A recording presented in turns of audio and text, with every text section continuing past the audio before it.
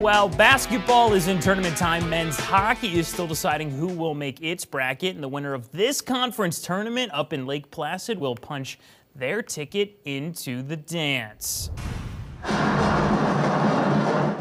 The Pep Bands bringing their classic tunes, where top-seeded Quinnipiac men's hockey takes on number 7 St. Lawrence, who's looking to play spoiler against the reigning national champions. And it's Tomas Mazura getting the Saints on the board first, same period.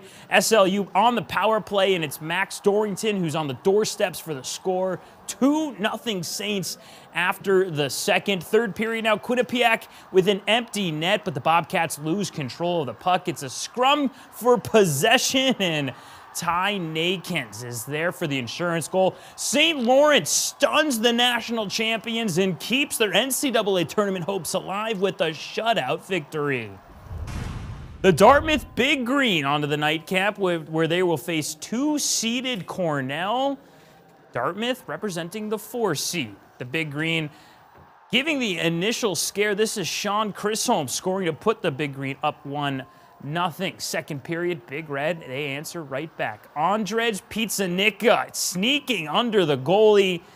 That scores things up at 1 apiece. And John Fusco, he's out near the blue line. That's all the space he needs for this one-timer. Gives Dartmouth the 3-1 lead. Third period, Cornell's not going down without a fight. Kyle Penny nails the game-tying goal at 3 apiece.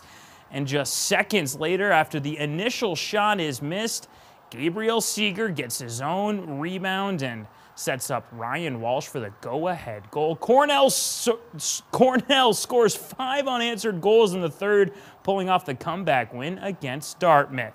NBC5's Eric Kerr captured the action from Lake Placid, and he now joins us to break down the Cornell and St. Lawrence game and how they were able to move on to the championship. Wow, what a wild day of hockey inside the Herb Brooks Arena. We had a come-from-behind win in one game and, of course, an upset win in the other. But still, 2 teams stand with 1 win away to punch themselves into the NCAA tournament, and both teams say that they're finding themselves at the right time.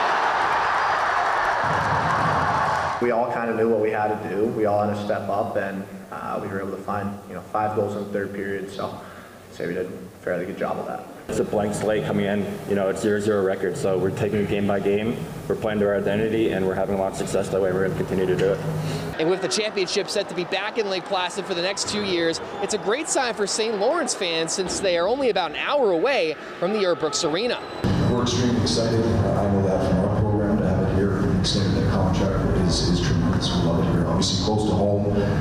Maybe the Earth Country fans, we don't get a chance to see a lot of our games when we're traveling on the road to different areas down in Boston or Connecticut. So to be able to play here in large numbers, coming to support us is pretty special.